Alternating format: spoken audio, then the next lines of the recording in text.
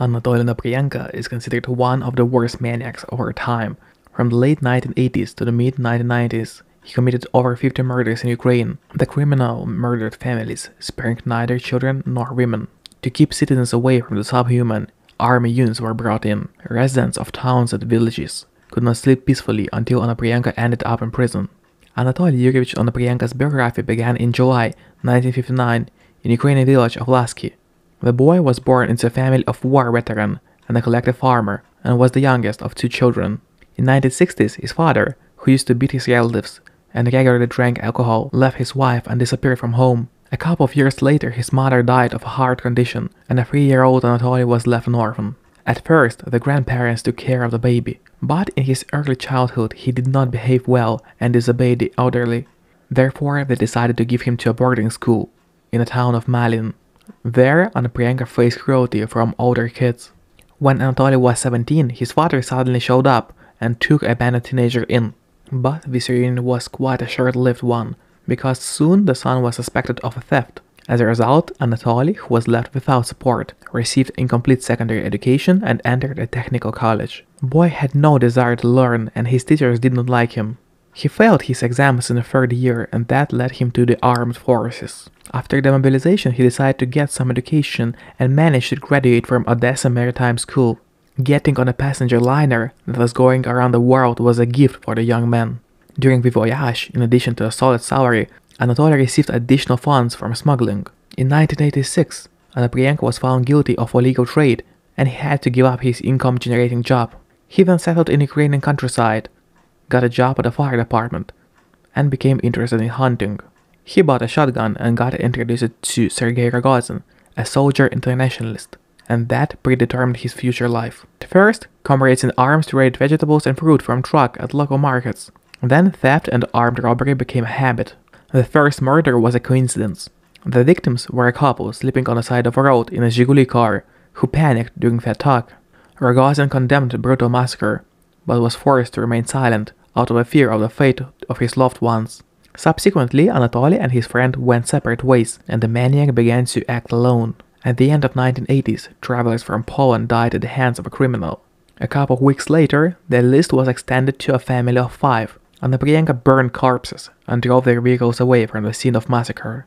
The maniac, who was given the nicknames of Polesky Ghoul, Ukrainian Beast, and Terminator, eventually received close attention of the authorities. Realizing the degree of danger, Anatoly went abroad. In Europe, he worked as a dishwasher and a butcher. Attempts to settle in Greece or Germany were unsuccessful. He returned back to Ukraine and continued his criminal path. Soon the hunt for town people and villagers turned into an obsession. He became a ruthless, bloodthirsty maniac. In Malin, where he spent his youth, Onoprienko broke into a house of schoolmate.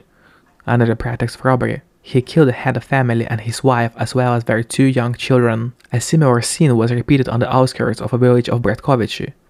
A man, 3 women, and random passers-by heard noises and came to see what happened here. They all were killed by a villager. Authorities asked for backup from the military, but even army could not keep track of murderous erratic movements. The Ukrainian Beast left its mark in Zaporozhye, Vostok, Alevsk, and other locations. In the end, feeling invulnerable, killer lost his vigilance.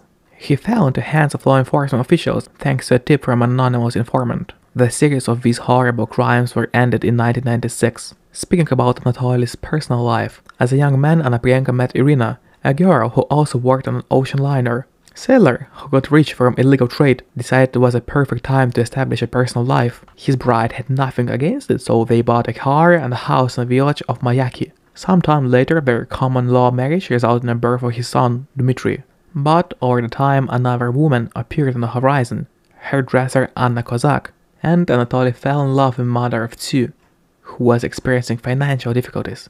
Once an attention center, Anatoly realized he will not be able to avoid punishment. He began to testify and confess to a number of murders ordered by voices from outer space. During a search of Onoprienko's house, officials found dozens of belongings that belonged to the dead.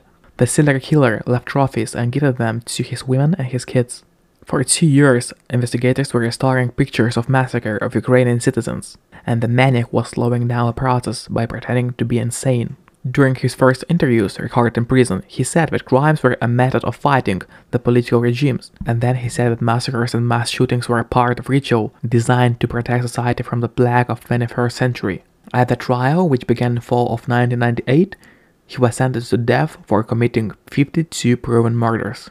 In the year of 2000, capital punishment was abolished in Ukraine. Anatoly's sentence was changed to life imprisonment in maximum security penal colony. The relatives of the victims looking for retribution appealed to Leonid Kuchma, ex-president of Ukraine, but the president did not make an exception, and Anatoly Onoprienko died in August 27, 2013.